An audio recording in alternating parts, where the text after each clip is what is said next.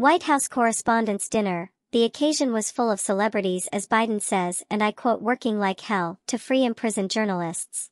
Brittany Griner, who was incarcerated in Russia on drugs charges, was present at the ball, while President Biden met Evan Gershkovich's mom and dad, the Wall Street Journal journalist imprisoned in Moscow and alleged of espionage.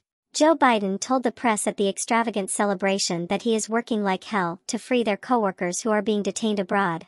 It came as superstars such as Julia Fox and John Legend congregated at the yearly White House Correspondents' Association dinner, often seen as an opportunity for policymakers, government officials, and comedians to exchange jokes on a civil level.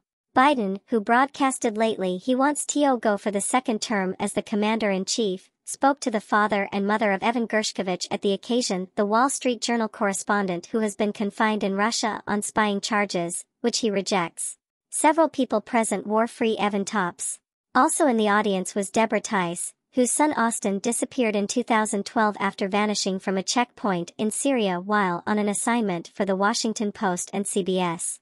The authorities have formally said it figures out that Mr. Tice is still alive, kicking, and is working round the clock to transport him home.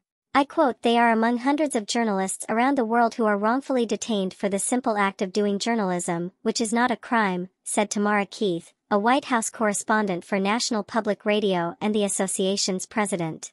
Brittany Griner was also summoned to the occasion, after she was newly freed from Russia custody over a drugs charge. The basketball player was sent back to the U.S. as part of a convict exchange and went to the White House dinner with her wife Sherelle, as guests of CBS News. President Biden was given the opportunity to express himself at the event, exploiting it to focus on the U.S. news broadcasting, mainly Fox News. I quote, "Lies told for profit and power. Lies of conspiracy and malice repeated over and over again designed to generate a cycle of anger and hate and even violence," Joe Biden said. That succession, Mr. Biden reiterated, has led some to prohibit books, and the rule of law and our rights and freedoms to be stripped away. Zeroing in on what he described as an extreme press. Mr. Biden at the same time teased with jokes that if he called Fox News, I quote, "honest, fair and truthful, then I can be sued for defamation." He was suggesting and indicating that the $787.5 million defrayal made among the network and Dominion voting systems. Mr. Biden also mocked about his Trump. Playfully he uttered Donald had been offered $10 to keep his speech short, and I quote, "That's a switch, a president being offered hush money," Mr. Biden added. Additional celebs who appeared was Oscar-winning actor Kuhui Kwan, former Olympian-turned-politician Caitlyn Jenner, and Harry Potter star Jason Isaacs. Arnold Schwarzenegger began the get-together with a recorded video about liberty of speech, before the headliner Roy Wood Jr. delivered his routine. To be precise, he took aim at Florida Governor Ron DeSantis, who is broadly anticipated to publicize a run for the presidency, touching on his pending dispute with Disney, his book bans, and White House ambitions. To get him, find him, bring him home. Tonight, our message is this: journalism is not a crime. Evan and Austin should be released immediately, along with every other American held hostage or wrongfully detained abroad.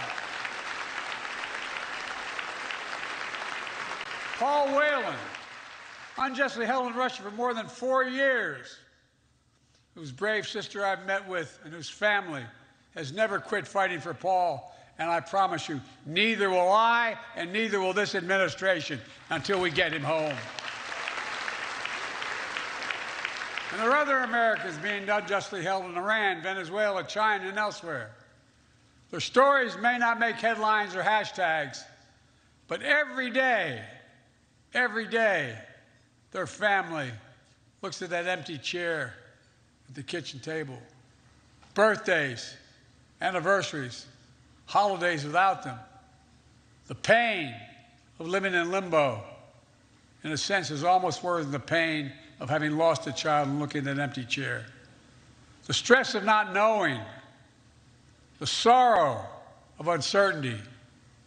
But I want them and their families to know, Jill and I understand, we see them. They are not forgotten.